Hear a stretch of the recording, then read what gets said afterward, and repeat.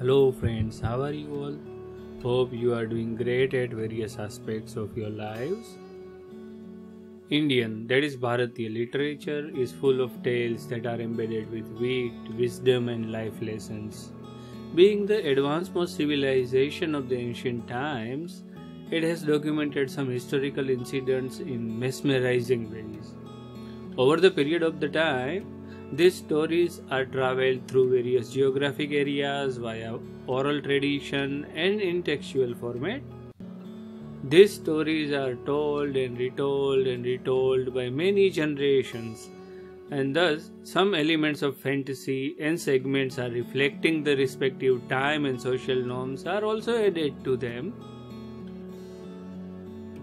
That made various versions of epics like Ramayana and Mahabharata or Jai Samhita Mahabharata is part of came to existence.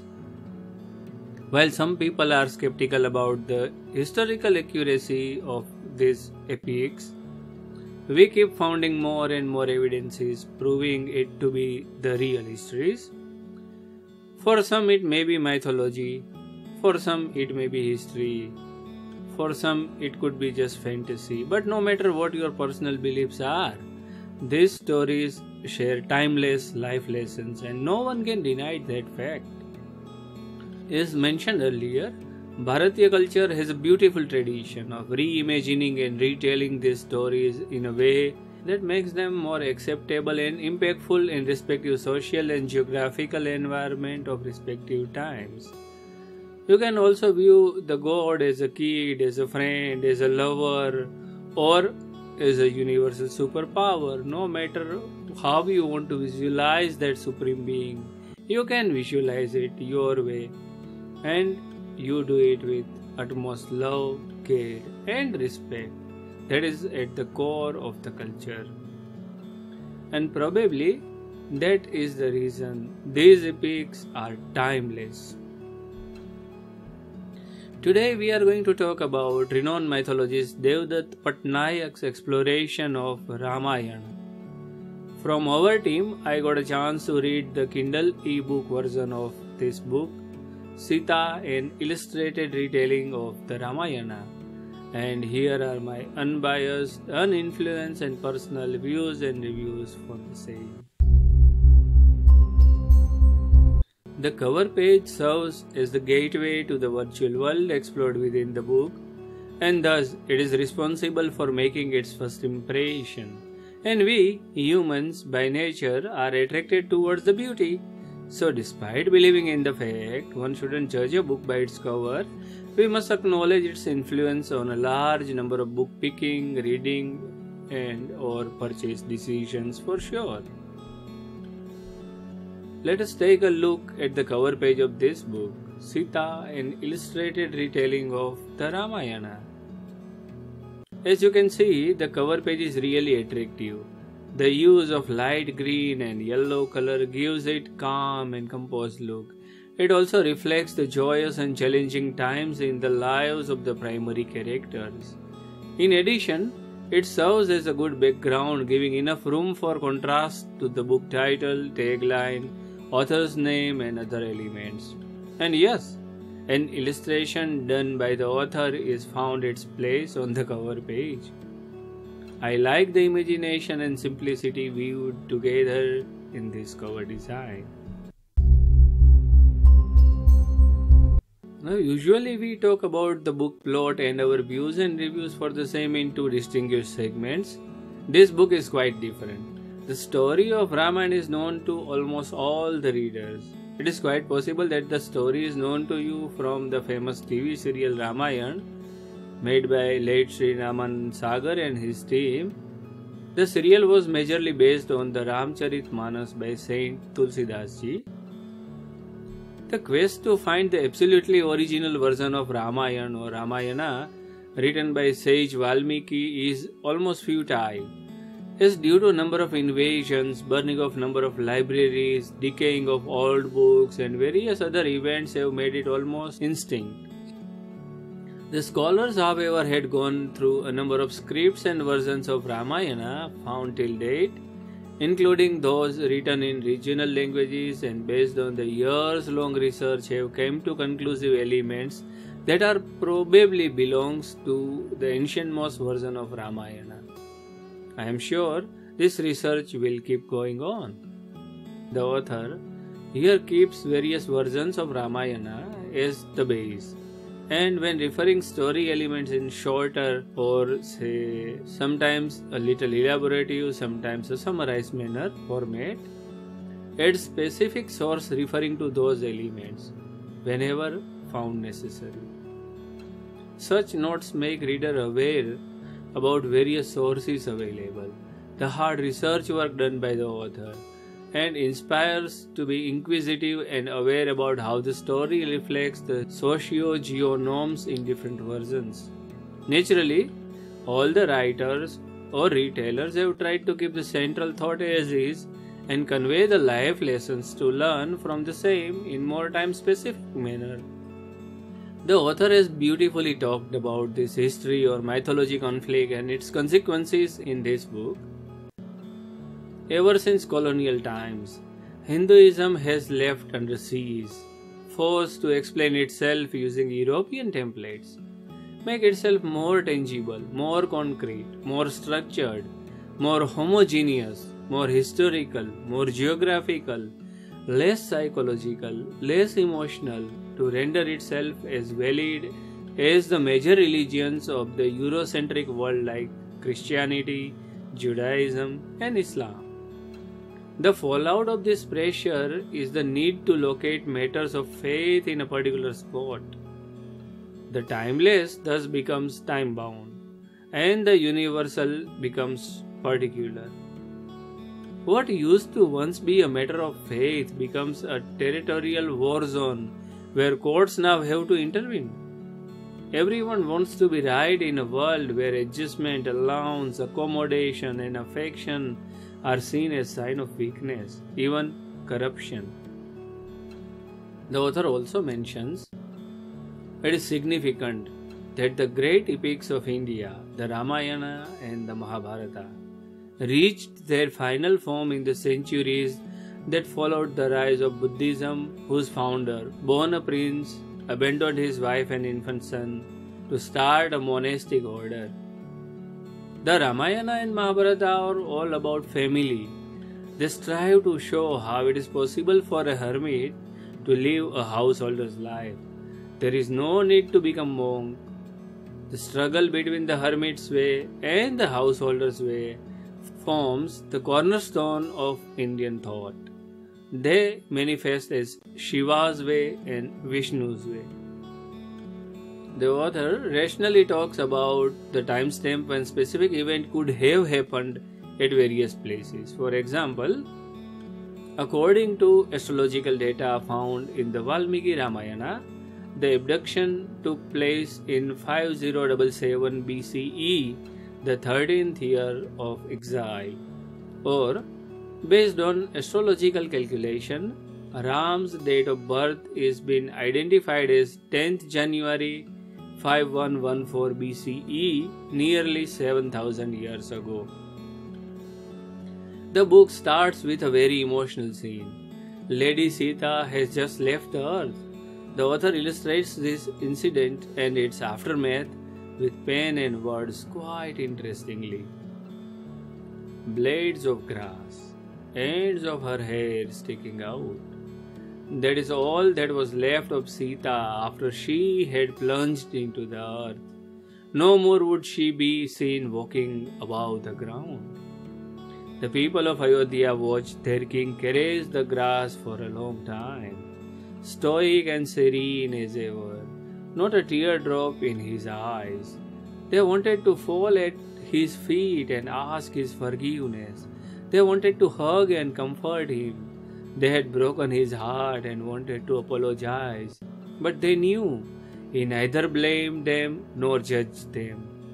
They were his children, and he, their father, lord of the Raghu clan, ruler of Ayodhya, was Sita's Ram. It also shows the impact of Sita's living on Ram. and why he is referred as Sita's Ram. It also elaborates how the relationship of a king and his kins should be. These lines summarizes how Ram has to hold many fronts, take care of many responsibilities, and how Sita has contributed to the same. That is what it means to be a couple according to Bharatiya culture. It further elaborates, before your wife came into your life, you were a student with no claim over property.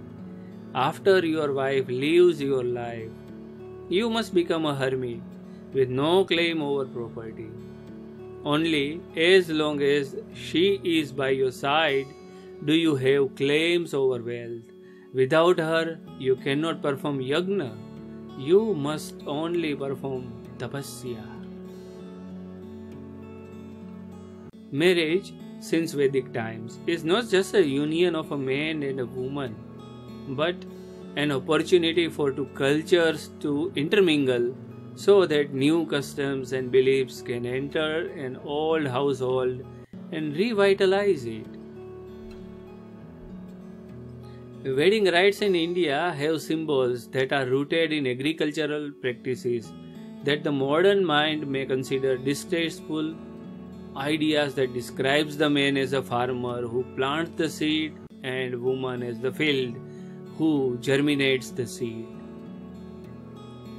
When iterating the story of Ganga coming on earth, the author reveals many pearls of wisdom. For example, just as Ganga enables the rebirth of humanity and vegetation, a woman enables the rebirth of a family, for she holds in her baby the promise of the next generation. To be a good spouse, wife or husband, the willfulness of Ganga needs to be balanced with the serenity of Shiva. Only then will the river of marriage create fertile river banks. Continuing the same policy, the author also elaborates the need of food and why the way of food preparation is also quite important. The author says, the kitchen is the first yajna-shala. For the kitchen fire turns raw food into edible, cooked food that nourishes the body and prepares the mind for intellectual inquiry. Thought may be God, but food is the goddess. One cannot exist without the other. Through various after-wedding rituals, the author talks in detail about the deep meaning of them all. The book talks about links between the way of living, way of finding the divine, fertility, domestic life, and hermit's life in quite an interesting way. The tale correlates drought with monastic practices. Celibacy affects the rains adversely. This reflects the discomfort with rising monastic orders. Even the hermit Shiva is turned into a householder, Shankara, by the goddess, to ensure that the snow of the mountains melts to create a river, Ganga, on whose banks civilization can thrive. The association of women with fertility is one reason that in later times women were viewed as temptresses and distractions from spiritual activities that came to be increasingly associated with celibacy. I found the definition of a tapasvi quite interesting and authentic too in the book. Tapasvi means fire, tapa, ascetic, and apsara means water, apsa, nymph. Similarly, when referring a character with a specific title, the author clarifies why he did so. Vibhandaka was called a rishi, a seer, because he saw what others did not. He knew that food turns into sap, then blood, then flesh, then nerve, then bone, then marrow, and finally seed. When seed is shed, new life comes into being. No living creature has control over the shedding of their seed except humans, especially men. The way author talks about various ways of living and how a civilized species can be different from those roaming free without any rules to follow, what makes humans different among species, and more. Animals fight to defend their bodies. Humans curse to defend their imagination of themselves. This imagined notion of who we are and how others are supposed to see us is called aham. Aham is constantly seeks validation from the external world. When that is not forthcoming, it becomes insecure. Aham makes human accumulate things. Through things we hope people will look upon as we imagine ourselves. That is why Janaka, people to display their wealth and their knowledge and their power. Aham yearns to be seen. Animals compete for mates and fight over territory. Humans do not have to. Rules ensure this. Animals do not eat more than they have to, but humans do. Rules prevent this. Sulabha continued, humans are special. We have a mind that can imagine. With imagination we can, without moving, travel through space and time, conjure up situations that do not exist in reality. It is what separates humanity from the rest of the nature. Such mind is called manas, which is why humans are called manavas. You are a manava with male flesh and I am a manava with female flesh. We both see the world differently, not because we have different bodies, but because we have different minds. You see the world from one point of view and I see the world from another point of view, but our minds can expand. I can see the world from your point of view and you can see it from mine. Some, like Vibhandaka and Rishyashringa, instead of expanding the mind, use it to control nature through tapasya and yagna. They do not accept the world as it is. Why? The book asks a lot of questions and tries to find answers to them. And that is the best way to earn knowledge. When your mind is open to absorb right answers, you can start asking questions, even uncomfortable ones, because you are open to the answers without any precondition. And that makes you not only wiser, but will help you going a few steps ahead in the journey of spirituality or journey of finding the ultimate truth. The author compares the mindset of Dashrath and Janak. I found the comparison quite interesting. The earth grants Janaka what he deserves. The fire grants Dashratha what he wants. I choose the destiny of daughters. He submits to the desire of sons. The knowledge is the ultimate treasure, and it's one's responsibility to keep it spreading, of course, to the worthy ones. And that is why, when no student comes to a teacher goes in search of a student. We often hear debates regarding theoretical and practical knowledge. The author nicely summarizes it as, neither is better or worse, replied Ram. The pursuit of theoretical knowledge develops the mind, while practical knowledge develops the body. Both have value and both come at a cost. It is aham that creates notions of better or worse. Atma observes it all and smiles.